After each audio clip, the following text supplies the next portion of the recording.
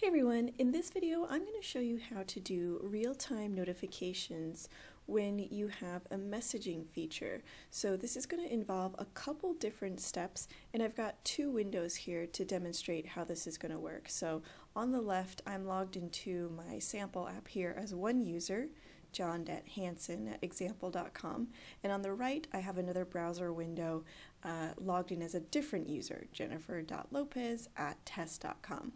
And they are both looking at the same repeating group of messages that are saved in the database. This is just kind of an open search, it's not filtered in any way, just to show you that they're both looking at the exact same thing. What I'm going to do is send a message as John to Jennifer. Okay, so as John will say, "Hey again, Jennifer, how's it going?" And I'm going to select Jennifer as the recipient, and you'll see what happens when I click Send Message. Okay, we're going to look over here on this window. Okay, now see how we got an alert message and the repeating group scrolled to the bottom so that Jennifer, the recipient, could see the latest message. Now she can do the exact same thing back to John as well. "Always good to hear from you, John." And she'll choose John and then send the message.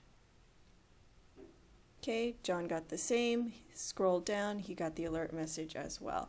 And if I were to send another message to John, here's another message, select John again.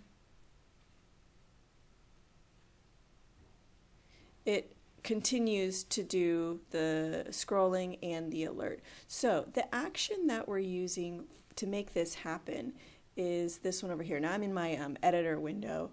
So when I have the page loaded for the first time, I'm using this action here. Trigger, let me go to the actual selection part here. Trigger a custom event when data changes. Okay, so this, I've actually done another demo on this for showing a loading screen, but this is another use case for this action.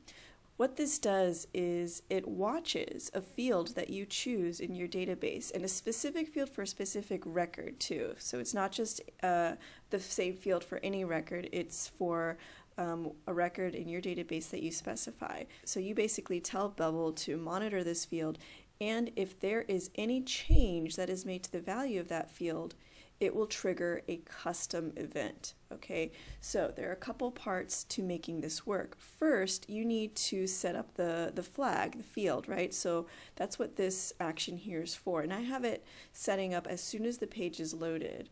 So when the page is loaded, we will trigger this custom event that I have called new message. When the current user's last message field is updated. So this last message field, I will take you there right now. These are a bunch of my test fields, but we're paying attention to this field here. Last message is a date. Okay, so I'm going to rename it to last message received.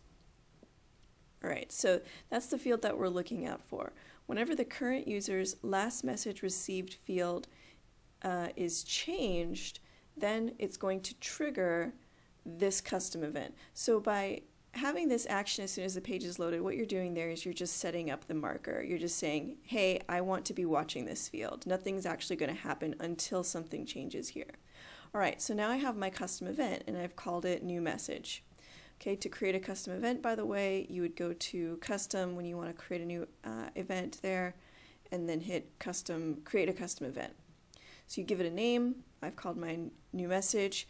I have to give it a type of thing, so I've selected user. Otherwise, this wouldn't know to send this user information to the custom event. If you see, if I deselect, if I leave it blank, and I go back to my trigger action, all of those options are gone. So I definitely need to have a type of thing set there. Now, when this is triggered, it's pretty much going to function like any other workflow. What do I want to happen when the field is changed? So as soon as this is triggered, that means we've got a new thing, or we've made a change. And what I want to happen is to scroll the repeating group to the last item in that message. That way it goes all the way back down to the very bottom. And depending on how you have your repeating group sorted, this might be different for you, but I don't have any sort on it, so the newest item is going to appear at the bottom. So I have scroll to entry for the repeating group, go to the last item, I have it animating the scroll. I'm also showing an alert message.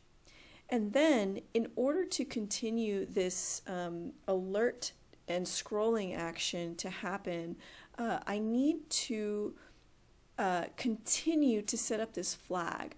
So by setting up the trigger an event when data changes, once it's triggered, it's done. It only fires once. So if I wanted to continue firing it while the person is on the page, because if you refresh the page, it'll obviously reset itself. But if the person were still on the page and they're getting multiple messages, we want to continue this alert system.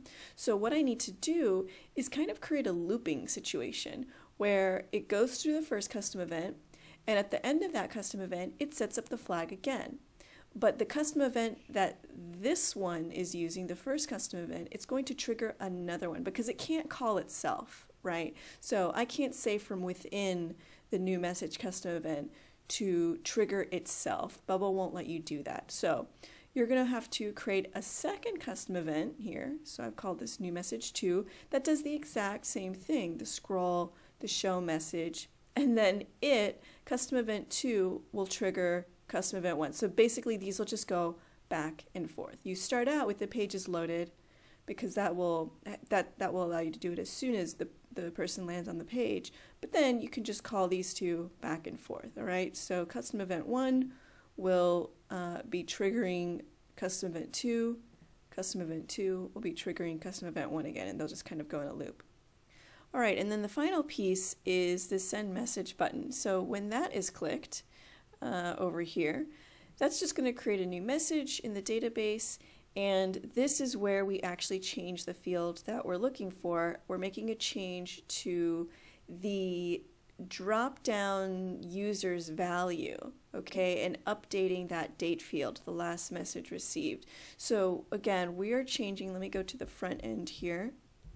If I am logged in as John, I select Jennifer as my recipient, it's her date field that I'm updating. That's why when she's on this page, only she sees that alert. He doesn't see it too, okay, because the flag is set up to look out for a change for the current user.